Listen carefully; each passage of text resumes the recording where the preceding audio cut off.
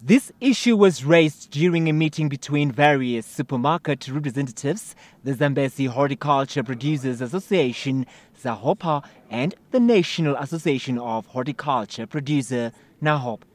The engagement was held to facilitate communication and collaboration between producers and retailers with an aim to address any hindrance to smooth transactions and cooperation. You could hear from this meeting that on one hand the retailers are saying that they can't find the produce within the region, that they are saying that there is a market but the produce is not available, but the producers are saying in the same meeting that they have the produce and they can't find the market.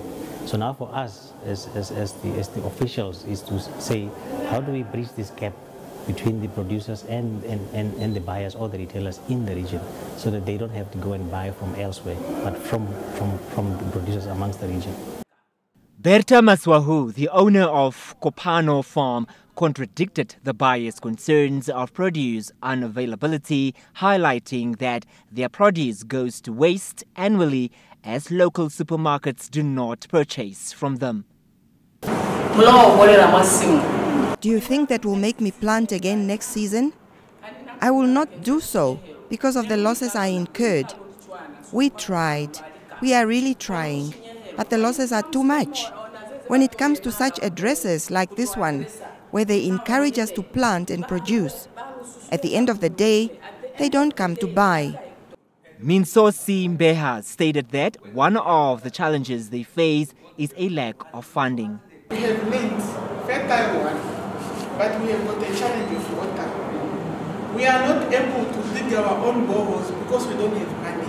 For me, I was ready to go and take 1 million at Agribank, but Agribank cannot consider me because I don't have anyone to sign an off-take agreement with. So if ZAHOPA can do that on our behalf, and then we look and say, hey people, come, farmers, we signed with Metro, we signed with who, then they agree, their off-take agreements are here.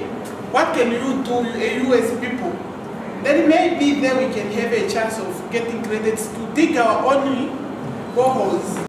The Zambezi Horticulture Producers Association Castro Munda mentioned that these factors demoralize young people from getting involved in agriculture. It's really difficult, and we thought that when NAB signs a memorandum of understanding with Agribank, then we have something much better coming, especially for our young people.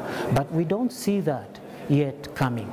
So truly, if the bank, Agribank can come in and fund, young people will engage, farmers will produce much better, the quality can be improved, market will be able to be accessed.